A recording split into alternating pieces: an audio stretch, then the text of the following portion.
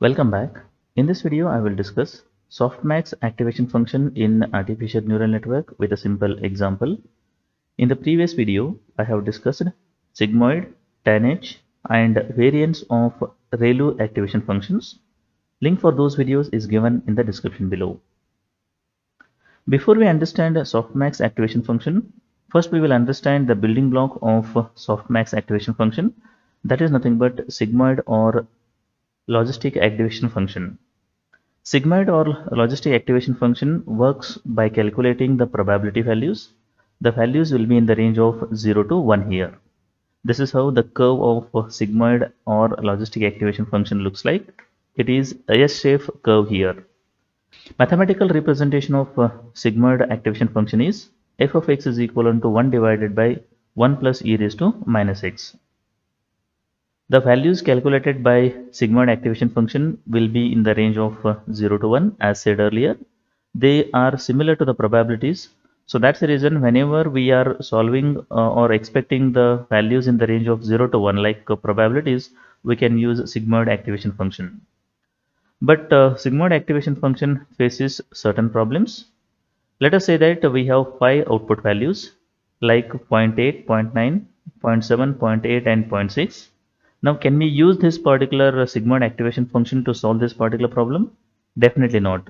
The reason is, if I add all these particular probabilities, the values is more than 1 over here. So definitely we cannot use sigmoid activation function to solve such kind of problems over here. Now, what is the solution? In this particular case, what we do is we use something called as SoftMax activation function. SoftMax activation function is not something different here. It is just a combination of multiple sigmoid activation functions. That is, what SoftMax activation function does is, it will calculate the relative probabilities of each of those particular sigmoid activation functions in the artificial neural network here. Mathematical representation of SoftMax activation function looks something like this. Softmax of Zi is one of the sigmoid activation function at a particular neuron, which is equivalent to exponential of Zi divided by summation of exponential of Zj over all j here. All j is nothing but all sigmoids in the neural network.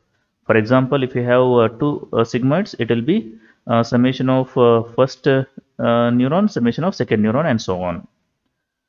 Now, similar to sigmoid or logistic activation function, softmax function returns the probability of each class. If you add all those particular probabilities, the sum will be equivalent to 1 in this particular case. In the previous case, that is in sigmoid or logistic activation function, the sum was not equivalent to 1 over there. This softmax activation function is commonly used in the last layer of neural network whenever we are solving a multi-class classification problem. If you have a two-class classification problem, softmax is not necessary, but if you are solving a multi-class classification problem, in such cases softmax will play a very important role in this particular case. Now let us take a simple example to understand softmax activation function. Let us assume that there are 3 classes are there for the given problem definition. In that case, we need to have 3 neurons in the output layer. That's a very important thing we need to remember. Let us assume that the output from each neuron is equivalent to 1.8, 0.9 and 0.68.